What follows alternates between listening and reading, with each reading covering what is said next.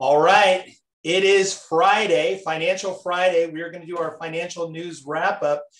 And here he is, Mr. Michael Zuber. How are you, Michael? I'm good, Ty. I hope you had a good vacation last week. You deserved it. Thank you so much. We had a great vacation and I am so charged. I've had such a great week.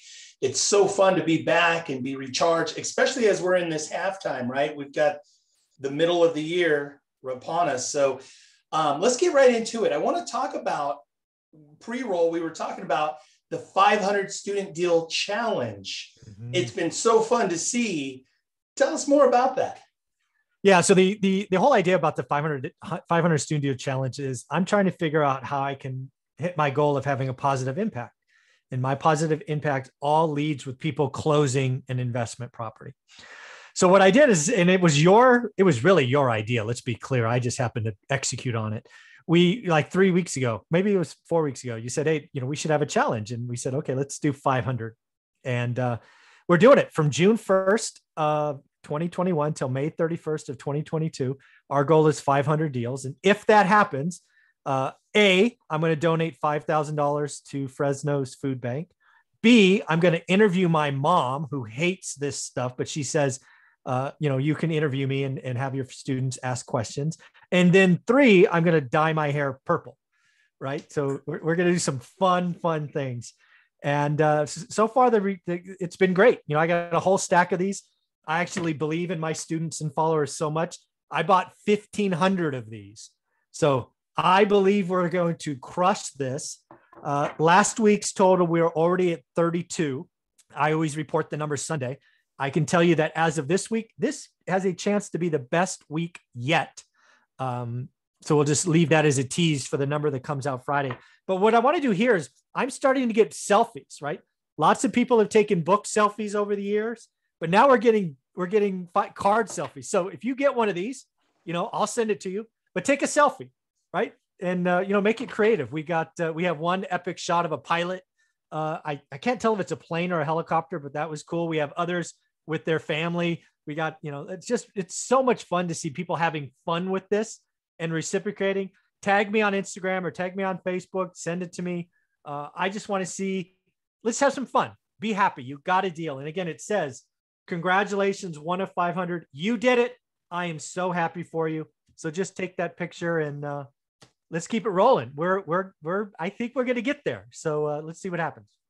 I love it. It has been fun. And again, I would encourage people, again, as you're closing your deals, make sure to message Michael on Facebook, Instagram, at the One Rental at a Time website. Engage with Michael so he'll send you close your transaction, send it to him, and then he'll send you the postcard, and then we'll have a lot of fun with the challenge. So I love it, Michael. Thank you. Thank you. So let's talk about PCE. PCE was something that we've talked about pre-roll, and then also just kind of inflation. What does PCE stand for? I believe tell us more about that. Yeah. So the PCE is first and foremost, it's an important indicator because it's the Fed's favorite indicator of what's going on. I believe it's personal consumption expenditures. It's like what we buy, right? As opposed to CPI, Consumer Price Index, or PPI, Producer Price Index, all these freaking acronyms. The important thing for you and I is PCE is what the Fed looks at. This is the second month in a row it has come in hot, right? A single data point is not interesting. We talked about it 4 weeks ago. It was hot, but now we have 2. Now you can call it a trend. The core came in at 3.4, but including food and energy, which is stuff you and I use, it was 3.9. These are highest numbers for 30 years. So again, it is running hot. It actually looks like the 10-year finally bumped up above 1.5 this morning on this hot number.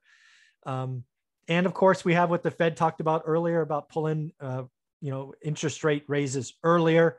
And, as real estate investors, our largest expenditure is our mortgage, at least in most cases. So we got to follow what's going on with rates. And inflation is hot.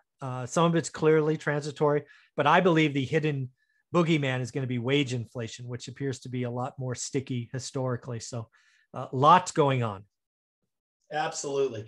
I would agree too. I think that, as we start to go back to work, it's interesting. I've heard a lot of people, just small business owners, restaurants, bars, people talking about, the fact that they've got to pay more to get people to come back to work and incentivize people. So we'll keep an eye on that. So let's talk about inventory. What do you see in inventory? Inventory is a big deal for me, right? Like 3 months ago, I put out that by the end of July, we are going to be at 2 million available homes. Again, for context, you're really at 3.3, 3.6 for an average or neutral market.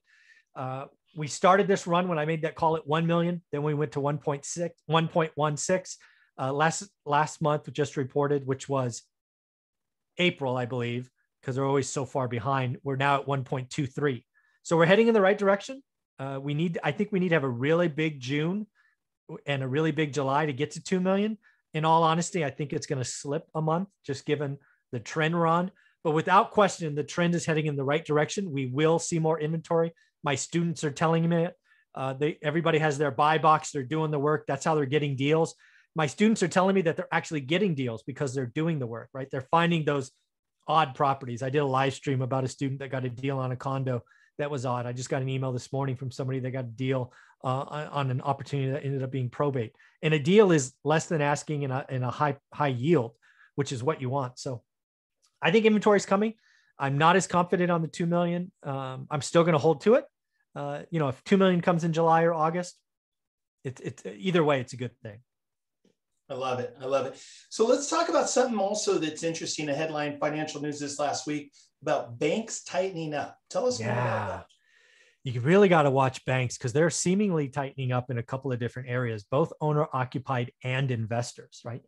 Historically speaking, they've tightened up on investors first, right? They made their yes answer or their buy box tighter and tighter. But now they're even hitting owner occupants, something I did not know about, but because I interview experts that are experienced in other areas, they're telling me that there was a patch put in their system for FHA loans that would let DTI go up to 50% like the last 6 months. That rolls off in 6 days, July 1st. Wow. So essentially, if you aren't already approved for a loan, you're not going to get a yes answer if your DTI is above 43 as of today. And again, that's why I have built an expert panel across different areas. And one of them's a mortgage broker. So yeah, owner occs are going to see a harder answer. And that's one of the reasons inventory is going to build. We have been on a run where demand has been outpacing supply. We were on a pace there for a while of over 7 million units. Now it's 5.6. So when demand goes down, yes, less answers, inventory builds. That's just how this story works. So it's all leading to more inventory. More inventory means better quality or more quality differences. And us as investors in the one rental at a time community can get better deals. But you got to watch. You got to watch the banks because they have the money. They make the rules. Love it. Thank you for that update. So let's talk about something. We talked about weddings. Yeah. And that's not really the topic, but I want to just get into it. The economy beginning to open up. We're beginning to normalize. In weddings, what's going on there? Yeah, so I think it was like 6 or 7 weeks ago, I talked about being in the light, right? We were finally both feet in the light, but it was really hard to see around us. But now you're starting to see, right? Weddings historically have been Saturday or Sunday, right? Historically. Now wedding venues are booking weddings 7 days a week. Yep. Sometimes 2 a day, right? Yep. Morning and evening. There is, and again, think about going to a wedding on a Tuesday. I have never done that, but now weddings are being booked on Tuesdays because there's basically 2 years of pent up nuptials that are being forced into a summer, right? It's time. Let's do it now before anything happens. Let's go do it. So that's just a sign. Cruises are starting back up, right? I'm a big cruise guy. At least we were. They look like they're going out. And my favorite cruise was the Mediterranean. I think we've been to Alaska 2 or 3 times. Lots of great places you can see on cruise ships. Those are starting again. Nike just reported crazy numbers. They're going to do 50 billion in the next 12 months. People are splurging on new kicks and new shoes. There's a lot of finally data is showing that we are in the sunlight. And I got to tell you, Ty, it feels really good. Yes. I love it. So on the weddings, it's funny that, talking about that, I didn't even think about it that far, but I'm scheduled to attend 2 weddings in like the next 30 days. But the interesting thing you just said, One is on a Friday night, and I think one of them is on a Thursday night. There you if go. I'm not mistaken. It's a weeknight for sure. It's not a Saturday. So yeah, there you go. It's crazy. Dude, it feels so good to see people happy again. Yeah. Weddings is a time of celebration. The other thing that was interesting that I saw that I don't think I reported on last week is births are down, right? I expected births to go up, right? We're all in lockdown and what's going to happen, right? But yeah, births were down like 8% year on year. So hopefully that turns around as well. I mean, kids and celebrations and birthdays and vacations. Folks, let's have some fun. We've been through some stuff. Let's make some memories, take some pictures, and, let's smile some more. I love it. Let's smile some more. So, unfortunately, going from smiles, that's a hard transition. No, it's a perfect transition though, and it's mixed-sided. Do we smile or do we frown? Yeah. Or are we uncertain? The next topic and our final topic for today, let's talk about the eviction moratorium. LA County, CDC. Yeah. I think Newsom is probably going to announce something. I think in the next day or so. Without question. What are your thoughts? What are you seeing here with the eviction moratorium? Yeah, so it's funny. I actually put out a video. I think it was last Friday. It might have been Saturday morning that I thought CDC was going to do something. And the reason I thought that is because they put out about $50 billion to make up past rents due, but it's been atrocious. It's been typical government bureaucracy and actually getting landlords the money and making the tenants whole, right? Which is the goal of the $50 billion. So I just said, I think the CD is going to extend it. I think they're going to extend it a month, and they're going to try to position it as, don't worry, it'll be the last time. We just want to pay people. And lo and behold, it's exactly what happened almost word for word yesterday. So first and foremost, I do think this will be the last extension.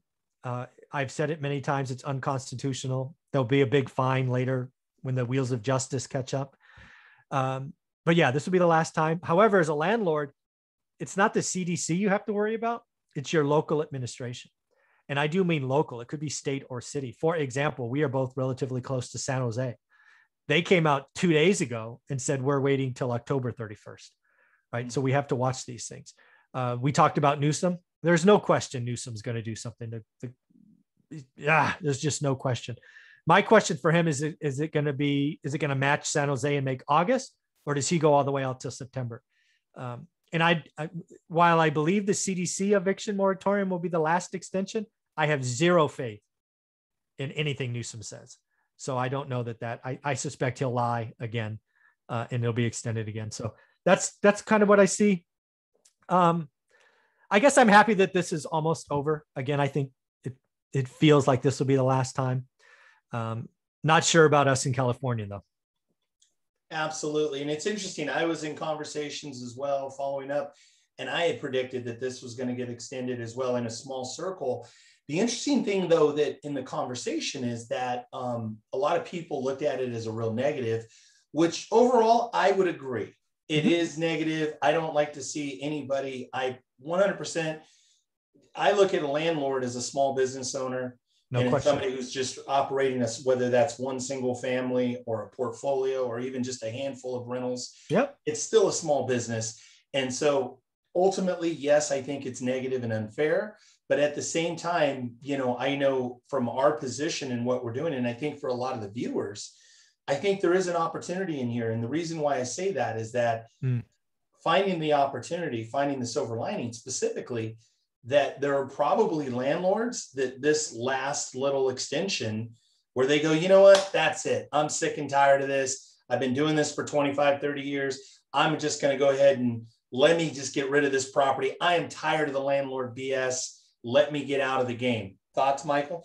Oh, there is no question. I've been a landlord for 20 years, and the last 12 months have been the hardest, bar none. I mean, 2 or 3 times harder than any other period. And it's because people were essentially going against the state and federal or U.S. Constitution, which I just never thought could happen. And there is no question. Then you add on top of that, Ty, the fact that the Democrats, and again, it's just who it is. I don't talk blue or red, but the Democrats are going to run through something called budget reconciliation for another $1 trillion or $2 trillion in spending. In order to get through budget reconciliation, you actually have to pay for it. and they're going to pay for it by raising taxes. It's probably going to be capital gains for a lion's share of that. And that's just another reason landlords are going to be like, I'm done. Forget it. I'm selling, right? Can't do my job. Can't evict anybody. Now you're going to triple my taxes or whatever it is. I'm out. So like you, I'm looking at the next 6 months as great buying opportunities. And again, if you're in the course, great seller finance potentially, because if you understand tax consequences, you can structure deals where the landlord really doesn't get that massive tax consequence. So lots of opportunity ahead. I'm excited going forward. The last 14 months have been tough. We have another month to get through. We may have 2 in California, but the next 14 months, the next 28 months are going to be great. Get your cheap fixed rate debt, get that cash flow. You go get a 30-year loan with a 3 or a 4 on it. You're going to be so happy when they're 5, 6, and 7. So I'm excited by what I see in the next 6 months. I love it. I couldn't agree with you more. Thank you so much for your time, Michael. As always, we always talk about the book. Yeah. If you have not picked it up, pick it up. One rental at a time. It's amazing. Great book. You can find it on Amazon. Speaking of Amazon and book reviews, did you hit the 600? Not yet. We're like 6 short. Okay. So there's got to be 6 of you that are going to view this today, over the weekend, over the next couple of days. Let's get Michael to that 600 plus reviews, 5-star reviews on Amazon. Also, too, you put out so much great content on YouTube. I've got to tell you, the financial news, the daily financial news is amazing, as well as all your expert series that you do, and just a lot of nuts and bolts about getting into this business. So on YouTube, please follow Michael, subscribe. Thank you so much, Michael. You got it. Thanks, Ty.